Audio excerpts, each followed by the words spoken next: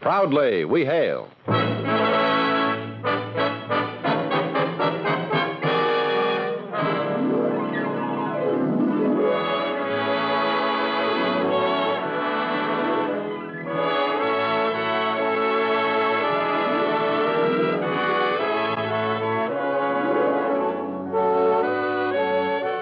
From New York City, where the American stage begins, here is another program with a cast of outstanding players.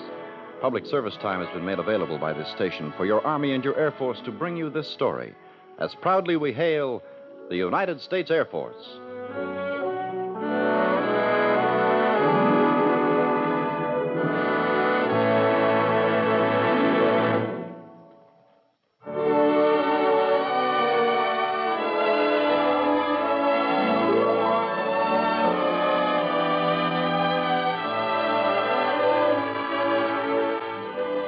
Our story today is entitled, When No Birds Fly, as proudly we hail Lieutenant Samuel Green and all the officers and men of the 56th Weather Reconnaissance Squadron, U.S. Air Force, who, by flying into, through, and around the most dangerous storms, make it possible for others to fly in safety. Our first act curtain will rise in just a moment. Young man, as an Air Force aviation cadet, you can be flying the fastest, most modern jets within 18 months. Jets are easy to fly, safe, too, when you learn the aviation cadet way. The Air Force spares no pains to give its future pilots the finest, most thorough aviation training in the world. It's not easy work by any means. It takes a good man to make the grade, but the rewards are well worth it. Here's what you get when you complete your training. The silver wings of an Air Force lieutenant, earning more than $5,000 a year, and an unlimited opportunity for leadership in the jet age. If you're interested in a career of flying, begin as an aviation cadet. To qualify, you must be between the ages of 19 and 26 and a half, single, be a high school graduate, in excellent health. For further details, visit your local United States Air Force recruiting station immediately. And now your Army and your Air Force present the Proudly We Hail production, When No Birds Fly.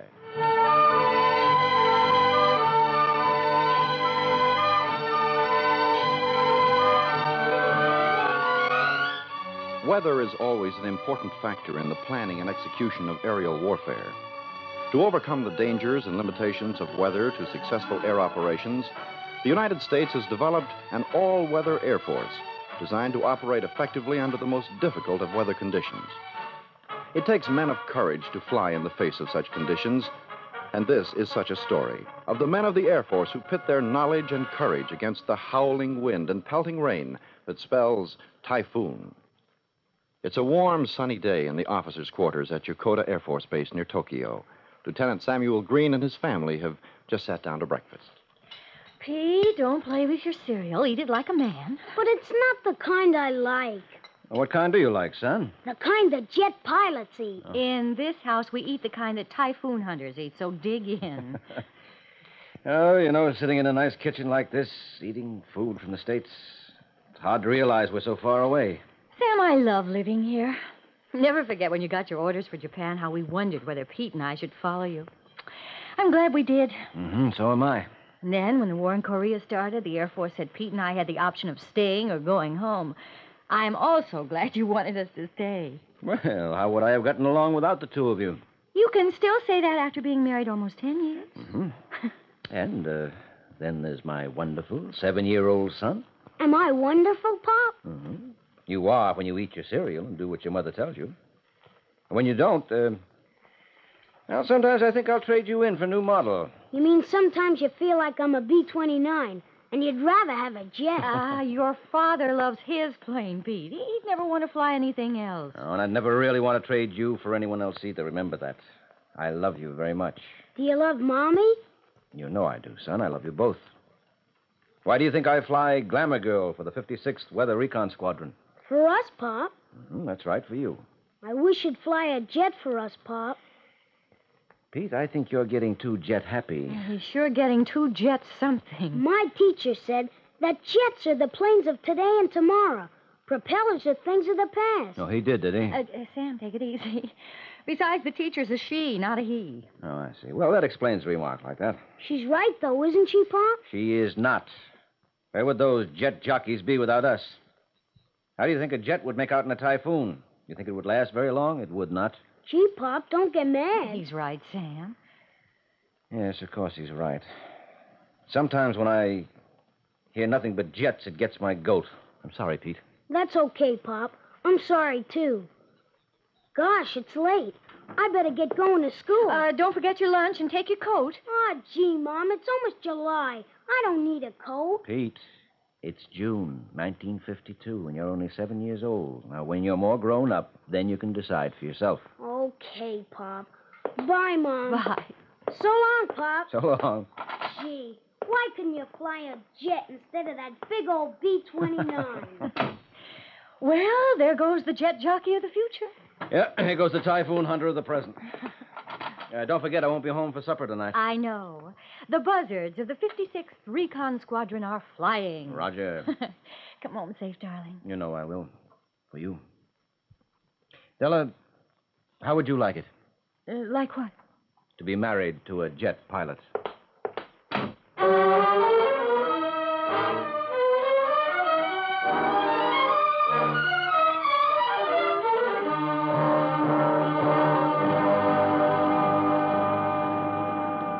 Remember, your Buzzard King won. Up until now, the 54th on Guam has had charge of Typhoon Gypsy Rose. But she's in our area now. This first penetration must be accurate. There's a big bomber effort due tomorrow, and if Gypsy Rose should change course and head for Japan, we've got to know it. Well, the way she's heading right now, looks like she's going to miss Japan by a couple of 100 miles. And aside from penetrating Gypsy Rose, stick to your regular weather track.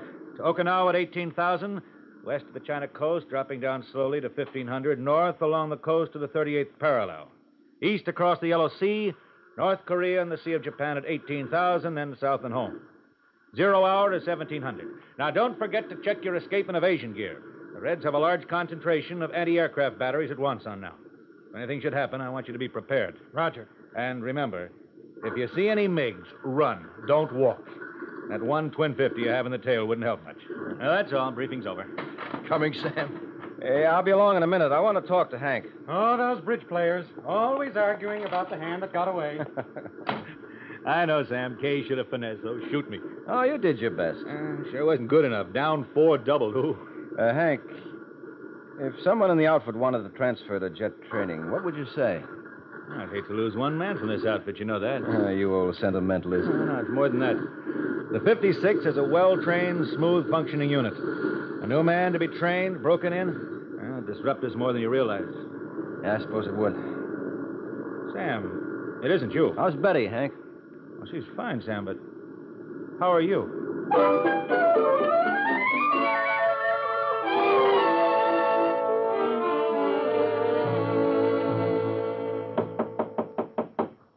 Who is it? Hank Brakely, Della. Well, what a surprise after that down 4 double last night. Come on in. You want some coffee? I just finished eating. Are you just returning that baking tin in your hand, or is there something else, Hank? Is it about Sam? I don't know, Della. That's what I wanted to talk about.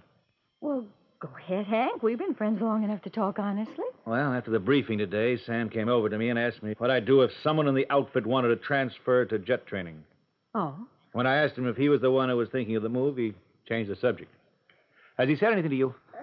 Not right out, but this morning as he was leaving, he asked me how I'd like to be married to a jet pilot. Then it must be Sam. Do you know why, Della? This is going to sound silly, but I think it's Pete. Little Pete. What's he got to do with it? A few months ago, Pete suddenly got jet happy. Had breakfast, lunch, dinner. That's all he talked about. I think it's been getting on Sam's nerves. This morning, for the first time, he blew up at Pete about it. You see, I think Sam wants Pete to look up to him. He wants him to feel about the 56th and Glamour Girl the way he does. I see. Maybe Sam's beginning to think that I feel the way Pete does, or that Pete feels that way because of me. No, I'm sure he doesn't, but... Say, I've got an idea if you'll go along with me. Where's Pete now? In school. He should be out in a few minutes. And then he'll probably ride the school bus over to Johnson Air Base, where some jets are. He's not going to get there today, Della, if you'll let me pick him up and take him to my place. course I will, Hank. I'm going to try and get permission to take him to the radio room tonight so he can listen in on one of his father's missions.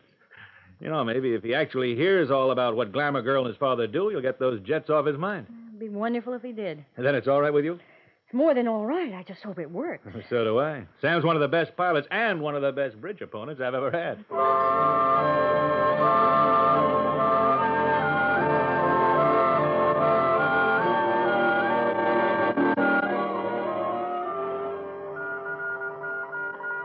Have enough supper, Pete? Sure.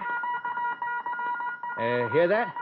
That's a message from your father's plane. Do you get messages from jets? Oh, your dad's probably near Okinawa now. His plane's been sending in weather reports every 100 miles since it took off. Have they seen any MiGs? Oh, no, not yet. They can't possibly have seen any of those until they get over North Korea. That'll be much later. It's pretty late now. I think it's my bedtime. Say, that's right. Hey, I forgot to tell you, Pete. I talked to your mother, and she said you're almost a man now, and you can stay up tonight as late as you wanted. Gee, Uncle Hank, I grew up to be a man pretty quick, didn't I?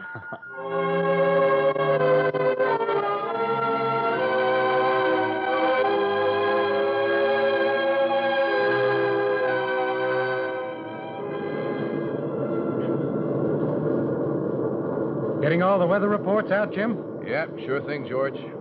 Every 100 miles. When you fly 'em, it's a snap. Wind seems to be picking up. We must be getting near the typhoon. According to our radar, she's up ahead about 10 miles. She's got me worried now. Worried? Why? She's off course. I can't be sure until we get into her, but I've got a feeling she's heading straight for Japan. Say, by the way, we got our 75th consecutive drop sound off without incident a while back. Those things never cease to amaze me. Yeah, you weather guys have a wonderful device in that miniature weather station hung on a parachute. Release it, and as it floats down, it sends up messages on the weather. Pretty terrific little gadget. We're supposed to have a thermos of coffee on board. Anybody know where it is? Yeah, it's right behind you on the shelf, George. Hey, look up ahead there. Even in this dim light, you can see what a mean old girl that Gypsy Rose is. Wow. Man, oh, man. I can never get used to the way a plane reacts to those first few gusts of a typhoon. Better buzz the crew to fasten themselves in and batten down, Sam. Gypsy Rose is very much with us. Roger. Pilot to crew. Fasten safety belts. I'm going to need your help on these controls, Sam. It looks like Gypsy Rose is going to be a big bad girl. I sure wish we could pick the weak spot of these typhoons when we go in, like we can when we come out. We could if we had the time and the fuel to go all the way around her and probe with our radar, but she might be quite a few hundred miles in circumference. Wind velocity's up to 125. Hey, Jim, can you reach that thermos jug? It's bouncing around like a 20-pound rock coming down a mountain. That strap must have come loose. Yeah, sure, I'll try. Hey, George, look out the thermos. George! Jim, that jug conked George in the head. I think he's out. Can you get to him? Yeah, I'll take care of George. You pilot this fucking Bronco. Right. You're it, Sam. Brother, this Gypsy Rose is the worst. You're not kidding. I think George is all right, but he's going to have an awful big lump on his head. The wind is getting worse. Don't I know it? I don't know if I can hold it. I'm going to alert the crew to prepare for emergency.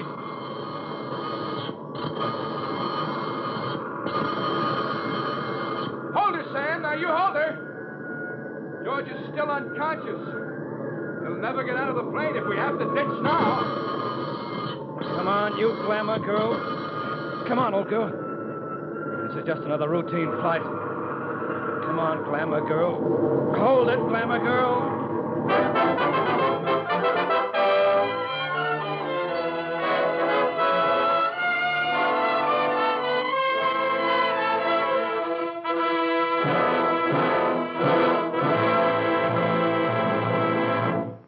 You are listening to the Proudly We Hail production, When No Birds Fly.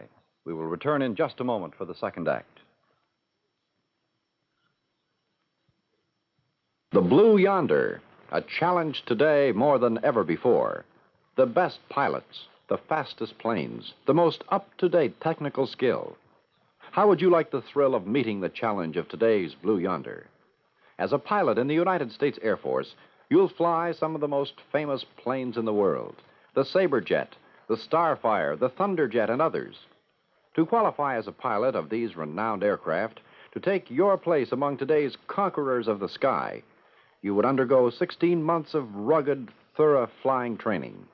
When you graduate, you'll be a second lieutenant with the silver wings of an Air Force pilot. And you'll be earning more than $5,000 a year. Now, you are eligible to apply if you're between 19 and 26 and a half, single, in excellent health, and meet the mental and educational requirements. You can get more information from the Air Force base nearest you or your nearest United States Air Force recruiting station. You are listening to Proudly We Hail. And now we present the second act of our story, When No Birds Fly.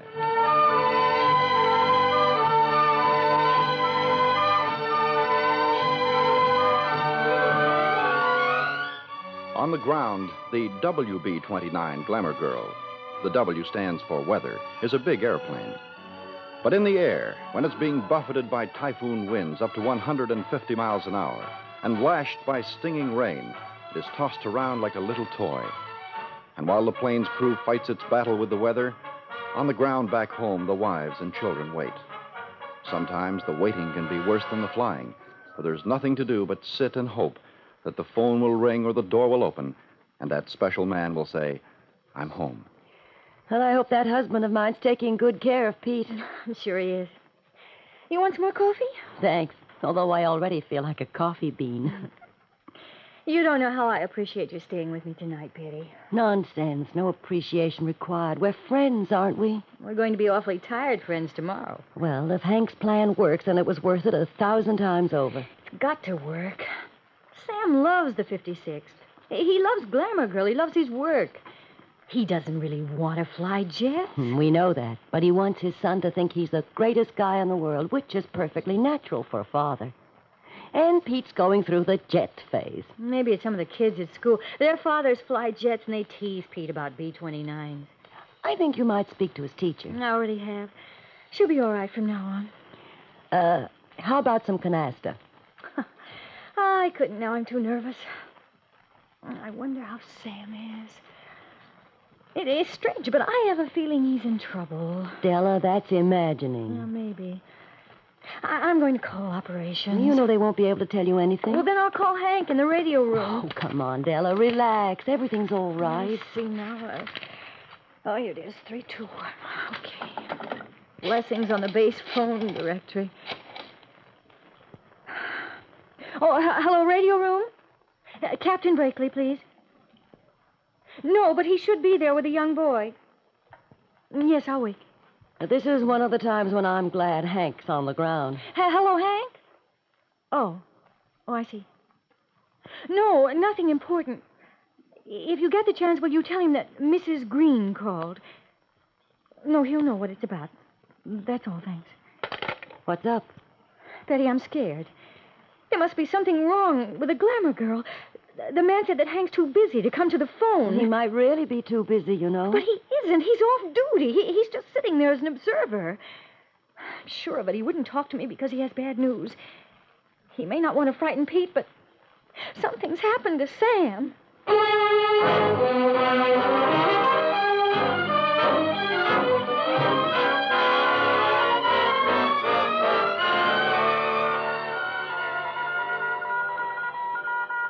Who's that on the phone, Uncle Hank? Nobody important, Pete. Oh, I thought maybe it was Mommy. Say, that's quite a storm your father's flying through now. You know, no jet would try to fly in that kind of weather. Is he really flying all by himself now? Is the pilot still hurt? He sure is. Captain Holloway is still pretty groggy, and now it's up to your father. Gee. You remember what a typhoon is like, don't you, Pete? We had a bad one here last September? Sure. Lots of wind and rain. It took part of the roof off the school, and we all got a holiday for 2 days. That was fun. But that typhoon wasn't. Well, that's what your father's flying through. I'm afraid they're having a pretty rough time.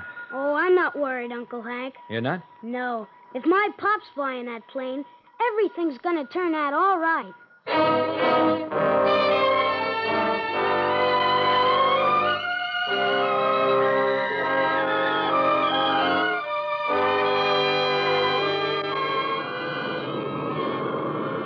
How's George getting along? Oh, he's fine. He's got one big headache. We finished circling the eye of this, baby.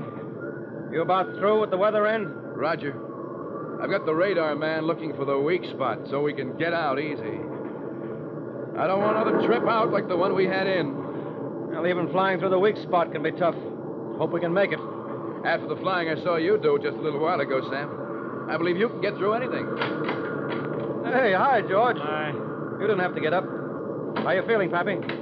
I feel strangely like I'd been hit on the head by a gallon jug full of coffee. Yeah, Jim tells me you got quite a lump back there. A little bigger, and people would be mistaking me for the original two-headed boy. You feel like flying? Oh, you'd better take her out of Gypsy Rose if you can, Sam. I'm still a little rocky. I should be okay for the easy stuff after that. Radar man says weak spot is up just ahead. Pilot to crew. Pilot to crew. Recheck safety belts. I say again, recheck safety belts. We're getting out of here. Feels funny sitting in this seat again after that knock, Jim. Right behind you, Pappy. Do me a favor and check the position of that thermos, will you? If we lose Sam, we don't need a plane. We'll all be sprouting private wings of our own.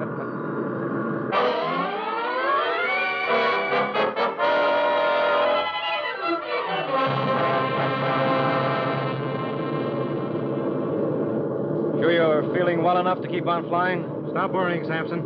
Outside of a slight headache, I'm as good as new. Well, we'll be over North Korea in a few minutes. Yeah? With this full moon and no clouds, we'll be sitting ducks at 18,000 feet. Well, when they planned these weather tracks, there wasn't any anti-aircraft fire. Now the commies have this whole Wonsan area bracketed with ack-ack. Besides being a weatherman, you should know best of all that you have to take readings at certain heights and over specific areas for real accurate reports. Come on, you guys. I was only kidding in the first place. The yellow sea's as calm as plate glass. Look, there's the Korean coast up ahead. Well, me for some coffee. How about you two? Seeing as how it practically killed me before, maybe I ought to give it a chance to do me some good now. How about you, Jim? Might as well. A lot of work for me still ahead. Yeah, since part of it's over Korea, with lots of nice heavy ack-ack, this is one crew that really has to be on the ball.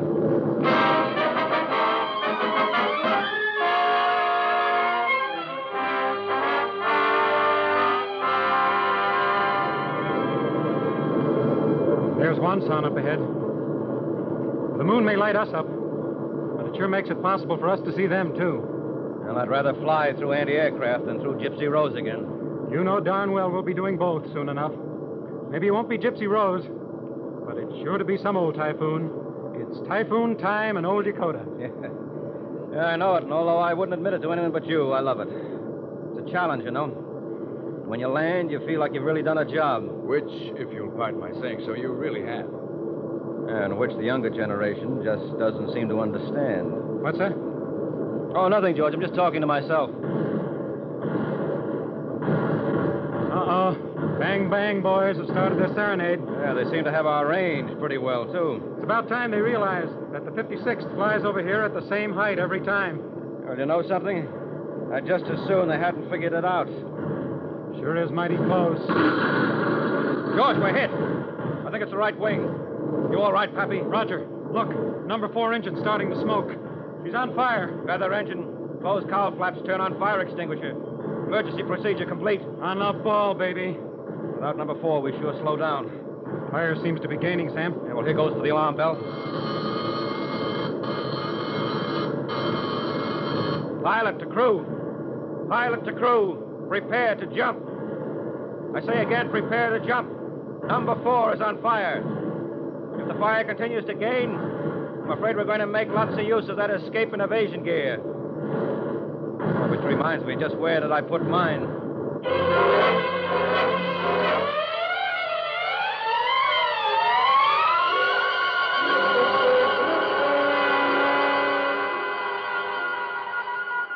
Number 4 engine on fire, ready for emergency bailout. It's a fine mission to have Pete down here for. Hello, Uncle Hank. I must have fallen asleep. Yeah, I guess you did.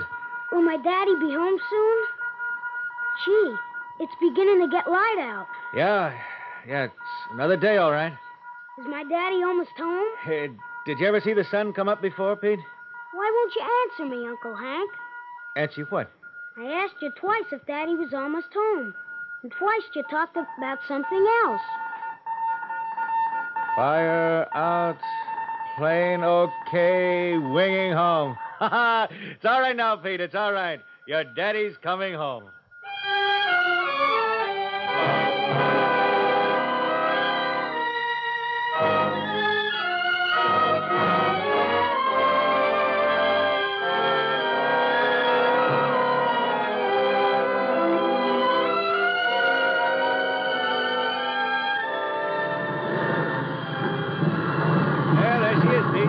Girl. You're calling me out in a second. Gosh, look at that engine and that engine calling. The fire really came close to getting out of control. Gosh, Uncle Hank, I guess my father's a hero. Yes, I guess they all are. The crew did a great job. Hey, Pete, where you going? Hey, come back here, you little scab. I gotta see my daddy, 'cause he's a hero. You did a great job, Sam. Thanks for taking over. And it didn't do so bad yourself with that head. Hey, you better get yourself x-rayed. That was quite a clout. Daddy! Huh? Daddy! Hey, isn't that your youngster running over here? Yeah, it sure is. I wonder what he's doing at the field. Daddy, you're a hero. I heard you, Daddy. You saved the glamour girl. What do you mean, Pete? You heard me. Uncle Hank took me to the radio room. I was up all night. I heard all about the thermos jug and the typhoon and the guns and the fire and everything. You're a hero, Daddy. I think you're wonderful. Do you really, Pete? I'm not going to fly a jet. I want to fly a B-29 when I grow up. I want to be like you. Daddy, does the glamour girl need a mascot? I don't know, son. Maybe. Would you like to be it? Gee, and how? That would be better than being the bat boy for the Brooklyn Dodgers.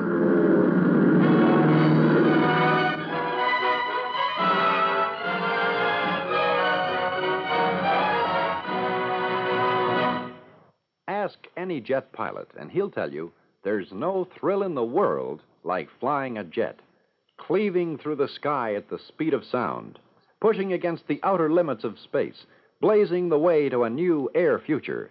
Yes, it's an exciting life, one that offers unlimited opportunities to young men of ambition and vision. If you're between the ages of 19 and 26 and a half, single and a high school graduate, a wonderful future in jet aviation is open to you. Become an Air Force aviation cadet. You'll be flying jets easily and safely within 18 months. Aviation cadet training is rough and rigorous, but the rewards are worth it. You graduate as an Air Force lieutenant, earning more than $5,000 a year, with a promising career ahead of you. Yes, you'll be a man fully equipped for positions of responsibility in the fields of military and commercial aviation. Guarantee your future as an aviation cadet. See your recruiter today at your local United States Air Force recruiting station.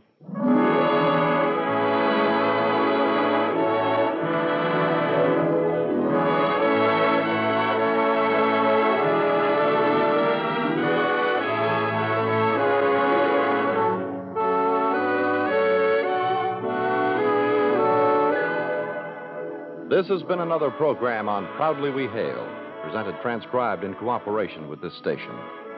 Proudly We Hail is produced by the Recruiting Publicity Center for the United States Army and United States Air Force Recruiting Service. This is Mark Hamilton speaking, inviting you to tune in this same station next week for another interesting story on Proudly We Hail.